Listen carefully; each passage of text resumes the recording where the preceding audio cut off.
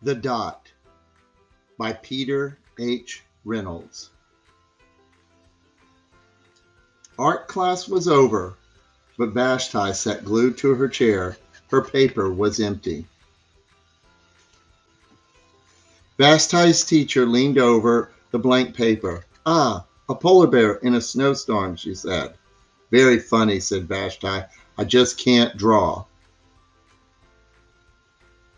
Her teacher smiled. "Just make a mark and see where it takes you." Vashti grabbed the marker and gave the paper a good strong jab. "There!" Her teacher picked up the white paper and studied it carefully. She pushed the paper towards Vashti and quietly said, "Now sign it." Vashti thought for a moment.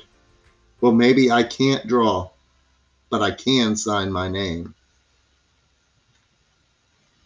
The next week, when Vashti walked into the art class, she was surprised to see what was hanging above the teacher's desk.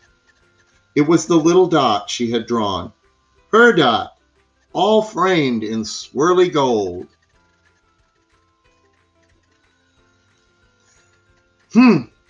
I can make a better dot than that." She opened her never-before-used set of watercolors and set to work. Vashti painted and painted, a yellow dot, a green dot, a red dot, a blue dot. The blue mixed with the red. She discovered that she could make purple. Vashti kept experimenting, lots of little dots in many colors.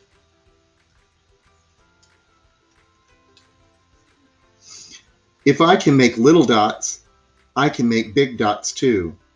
Vashti splashed her colors with a bigger brush on bigger paper to make bigger dots. Vashti even made a dot by not painting a dot.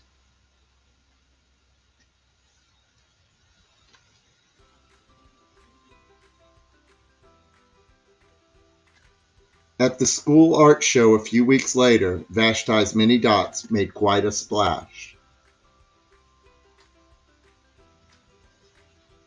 Vashti noticed a little boy gazing up at her. "You're a really great artist. I wish I could draw," he said. "I bet you can," said Vashti. "Me? Not me. I can't draw a straight line with a ruler."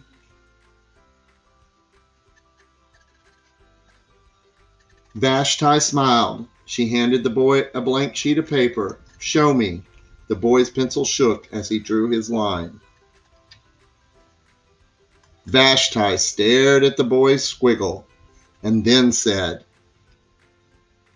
"Please sign it."